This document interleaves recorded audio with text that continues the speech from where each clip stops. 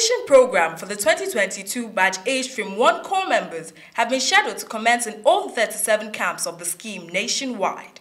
Registration Wednesday 23rd to Sunday 27th February 2022. Cut-off date midnight Sunday 27th February 2022. Swearing-in ceremony Tuesday 1st March 2022. Closing ceremony Tuesday 15th March 2022. The Director General National Youth Service Corps, Major General Shuaib Ibrahim, management and staff of the scheme heartily congratulates the prospective corps members, PCMs, for being qualified to be called up for service by the nation. As you step on the threshold to serve our dear fatherland, you are enjoined to be very cautious of your personal security at all times. As you travel to the 37 NYSC orientation camps, any journey that would take you beyond 6 p.m. should be broken. You can take shelter in NYSC orientation camp, police and military formations. Board vehicles only from recognized motor parks. Avoid lifts from unknown persons and never board vehicles by the roadside. While in camp, please abide by all the rules and regulations guiding the orientation camp and equally ensure a participatory camp life. The management and staff of the scheme wish you a resoundingly successful orientation course and a rewarding service year. Signed, Management.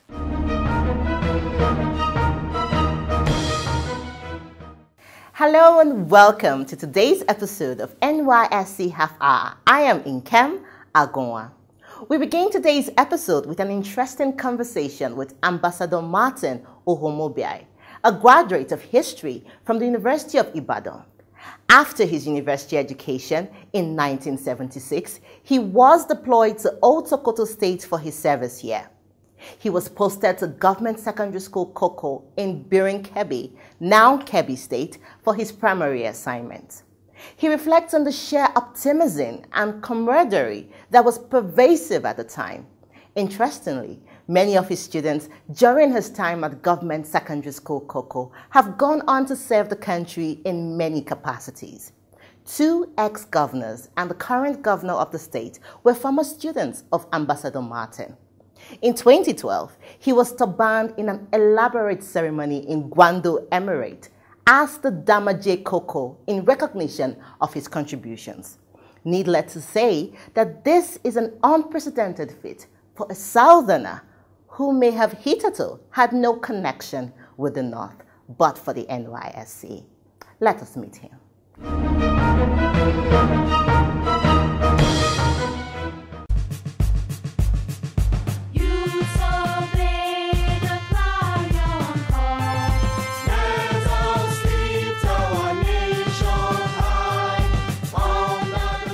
My name is Martin Uhomoibhi, officially Ambassador Martin Uhomoibhi. I graduated from the University of Ibadan. I was in the University of Ibadan from 1973 to 1976 as an undergraduate, and graduated in 1976 with a Bachelor of Arts degree in history.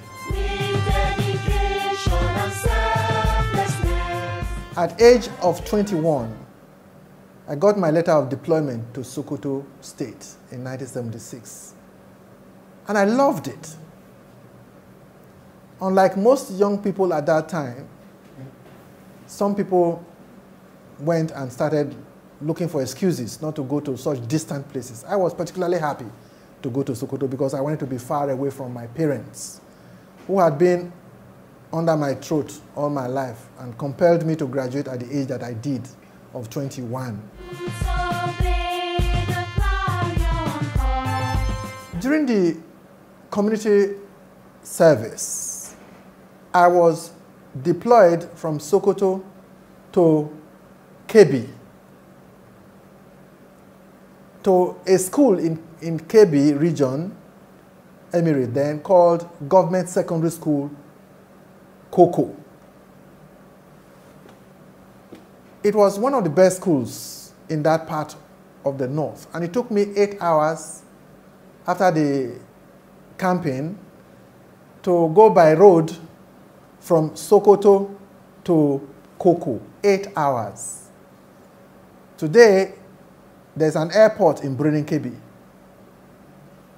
and it will take you less than 2 hours from Birnin Kebbi, from Sokoto to get to Koko, including the road journey, aspect of the journey.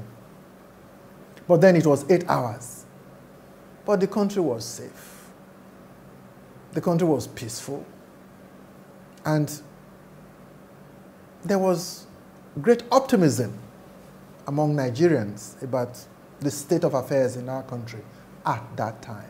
Ambassador Martin had a truly impactful NYSC experience. As a teacher in Government Secondary School, Koko, he poured his heart and soul into his students in order to groom bright minds that will contribute significantly to the development of the country. Ambassador Martin considers himself a key stakeholder in Gwando Emirate. I did my youth service in Government Secondary School, Koko. After my youth service, and I thoroughly enjoyed my 1 year of service in Sokoto State, in Koko. And in the school where I was deployed, there was an Irish principal called David Catherwood, and quite a number of expatriate staff. But there were also Nigerians there, and myself and a few others were there. But the students that we produced that year of 1976 turned out to be some of the best. The school had the best outing, and actually one of the best outings in schools all over the country at that time, because two of the products of my school at that time became governors in succession of Kebbi State. His Excellency Adamu Alero. The second student who took over from Adamu Alero was Dakingeri. You have a third governor now since the return to democracy in our country. His Excellency Governor Bagudu. The result of all of that, of my closeness, facilitated by the NYSC, was that years after I left my youth service and I got into the diplomatic service, as permanent secretary, I was turbaned in an elaborate ceremony in 2012 in the Gwando Emirate in Birnin Kebbi. I was turbaned as Dan Majen Koko. And that is the first time, I think, in the history of that region that a Christian, a papal knight, invested with the knighthood of St. Gregory the Great by Pope Francis, would also become turbaned in Kebbi as Dan Majen Koko. And me coming from Edo State and becoming a member of the Gwando Emirate was made possible because of the NYSC.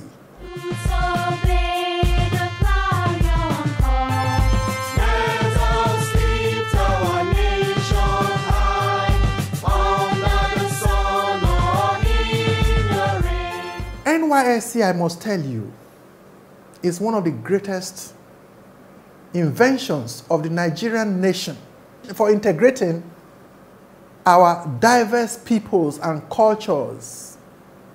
I don't know in our state edifice any agency or instrument of government that has such a facility. And God bless General Yakubu Gowon, who invented the NYSC, and God bless the successive DGs and staff who have kept the NYSC going in spite of the challenges that agency has faced and continues to face. We will move on from there, and we hope that no government, no sane government, does anything to undermine the facility of the NYSC, because of all the structures that exist in our country for bringing our diverse cultures and peoples together, none has such potency and power and positivity as the NYSC. Apart from carrying the flag of this country with dignity for 30 years in the Foreign Service, I was also privileged to be Under Secretary General of the United Nations and the head of UNAMID, United Nations and African Union Peacekeeping Force in Darfur, Sudan, after I retired. So I have traveled quite a bit by virtue of my career and my profession. So what I'm saying with some relative authority, that this country has so much to get from giving all the support that it can give to such a program such as the NYSC. What the NYSC does to you, many of us who served in the NYSC program, and if you're able to bring about this alumnus that we're thinking of forming during the last conversational colloquium that we had, of having an alumnus, almost running into millions of those who have participated in NYSC, Nigerians, who took the NYSC for what it truly is. The relationships that you build with the nature, with the environment, and the peoples of the different parts of our country that you serve during your youth service, you can't have it anywhere else. And it lasts almost forever. There is hardly any youth corps who served in those places who will forget that experience. There is no other agency of government or institution of Nigeria that provides such a forum.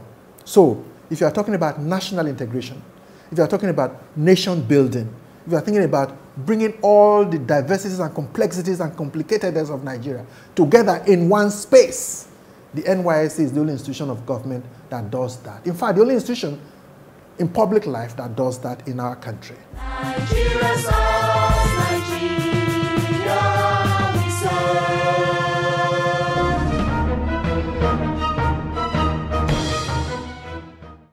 It is amazing the ripple effect of the NYSC. The impact of Ambassador Martin many years ago in Government Secondary School Koko has contributed to the molding of leaders. Stories like this are instructive as they truly help to tell the story of the NYSC.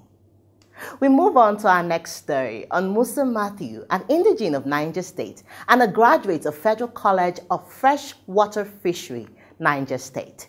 In 2016, he was deployed to Imo State for his NYSC service here. During the in-camp SAID training, he specialized in agro-allied and explored it further post-camp.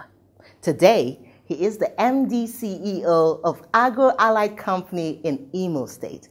And interestingly, he has fully integrated into his community. Let us meet Musa Matthew.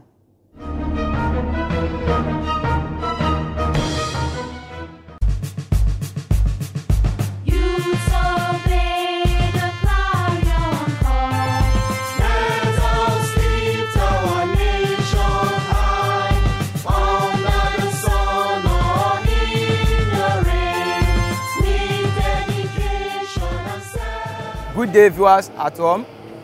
My name is Musa Matthew. I'm from Niger State. I graduated from Federal College of Freshwater Fishery Technology, Nibusa, Niger State. NYC sent me to Imo State for my service year, 2016. And after my service, I decided to stay back and I established farm for myself, which I call MD Agro-Allied Company. I am the CEO of the company. You are welcome to my company.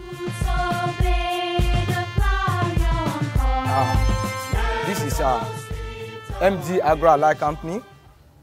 We have fishery department, we have poultry aspects, and we also have piggery. This is tilapia pond. This is tilapia. Please, you can feed them. This is tilapia pond here. Yes. Here we have what we call fry. These are fry. These are 3 days old of age. Here we have post fry. These are post fry. Here. These are table size fish. This pond. We have about 2,000 pieces here. Table size fish. These are brood stock, parental stock, which the one we use to produce those small ones there. We have juvenile here. These are juvenile. We have post fingerlings here. Their feed is there. You can see, give them this one. Let them just come out so that they will see them. These are post fingerlings. These are fingerlings.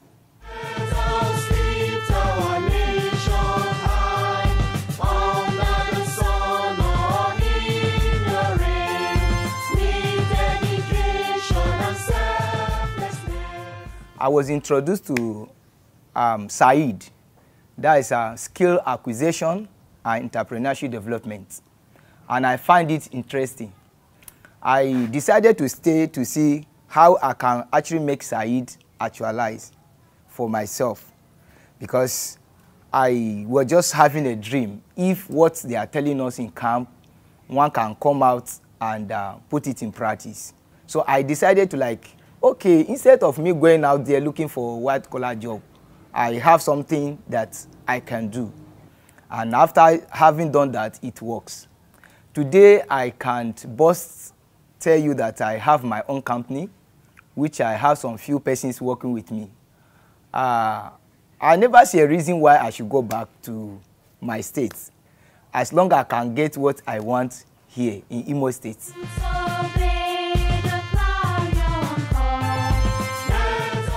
To be sincere with you, I never prayed to even come to Imo land. I mean, Igbo land, East. Even when I was filling my, form, doing my registration, I never picked Imo State on my own. So, but as God may have it, when I went to print my call-up letter, I saw Imo State. I was like, no, my enemy at work. So when I even get here, I was looking for a way to go back because I can't stay here. But it did not work. But with time, I get to know that what I used to hear about them is not like that. So, and today, to be sincere with you, I never prayed on my own that I want to go back. I may not speak for all Igbos, but they are loving people, to be sincere with you. Because since then to now, I never have misunderstanding with any Igbo man. They are loving.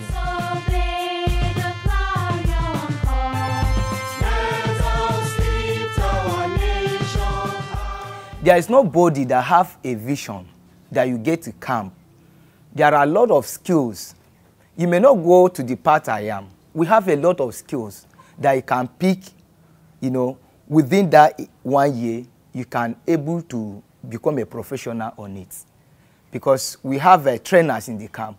So after introducing the different skills to you, they have what they call post-camp training, which after your camp, you go to them, they give you a professional training. So after then, you can now able to establish yourself.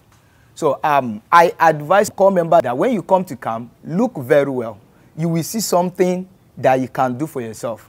It's never a waste. It's an opportunity. Somebody like me, if not that NYC sent me to serve, I wouldn't have known that there is something called Said. There is something called skill acquisition and entrepreneurship development. But getting there, I see a lot of things, more than 12 different skills, which you can pick the one that suits you, and you can specialize on it. So it's never a waste.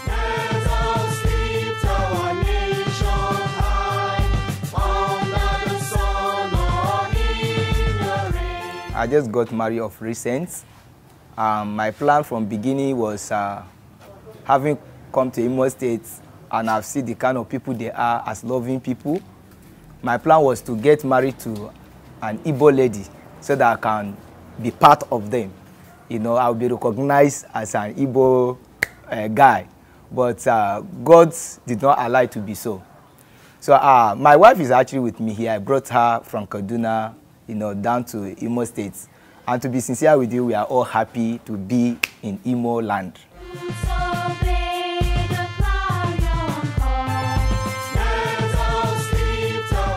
I started working under Mr. Musa 2020. Mr. Musa is a good man, and I so much love it, the way God brought me to come and work under him. He's like a mentor to me. He inspired me to be a hardworking man for a better future. And I so much appreciate him for the courage he has been given to me. And I really appreciate. He's a nice man. I met Musa 2016 when I came back from service. But I have not had in mind working as a fish farmer. But I read fisheries. But due to where Matthew Musa is working, I have to be coming there always. So since I have been coming there always, I actually learned something from Musa. He has been a good friend to me and a good leader. He's a leader. Since then, me and him have not have any issue, even encountering of any money issue on any ordinary issue. So I adore him.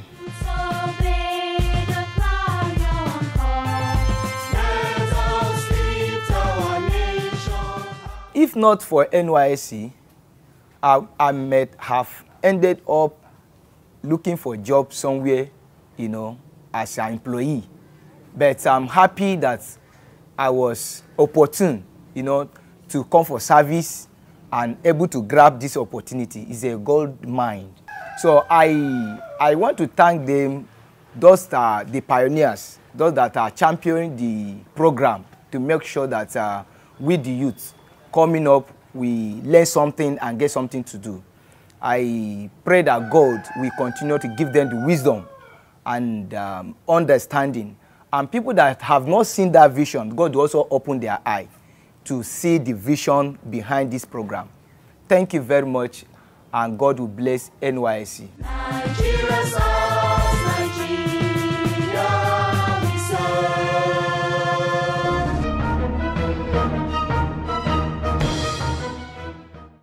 That was super.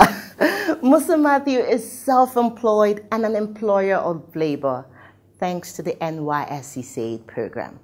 The opportunities are endless if you apply yourself.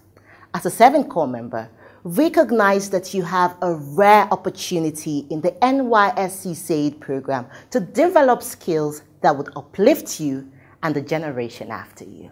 We would be right back.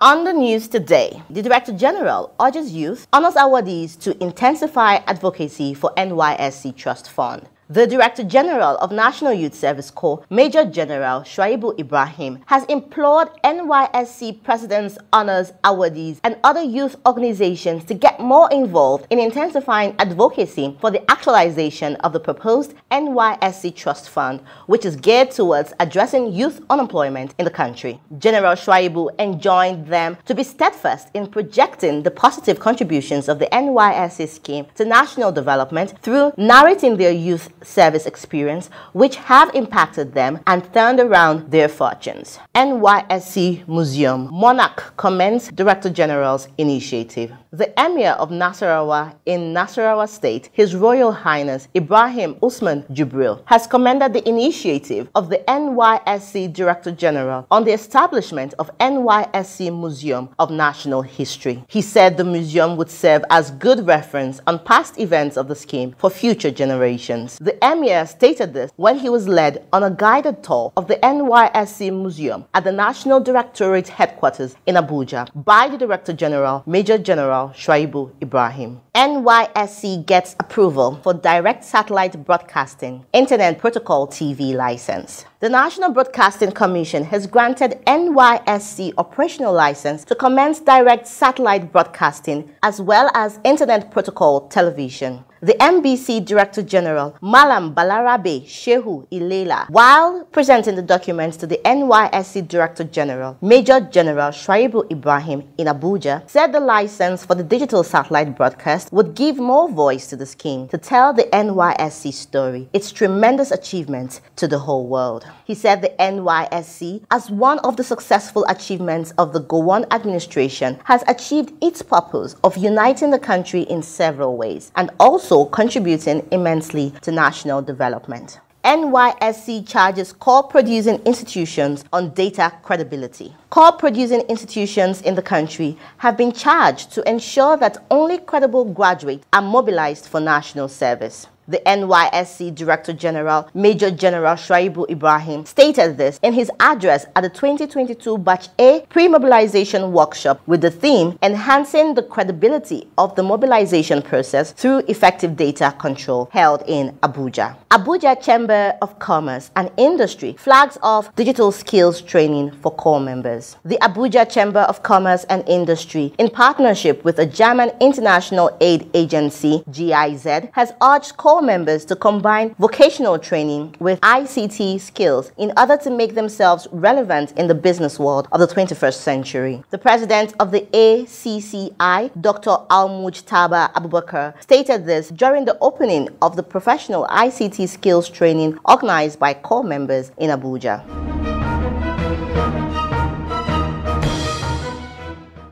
Welcome back, and thank you for investing your time with us on today's episode of NYSC Half Hour.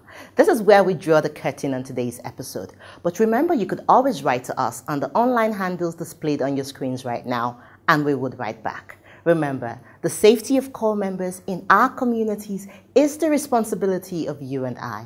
Until I see you next time, I am Nkem Agoa. Stay safe.